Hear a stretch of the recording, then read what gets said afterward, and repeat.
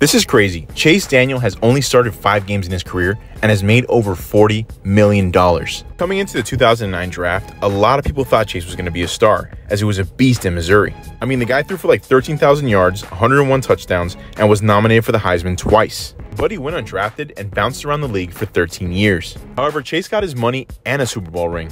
In just 5 starts, he's made $41 million, basically making $8.2 million per start.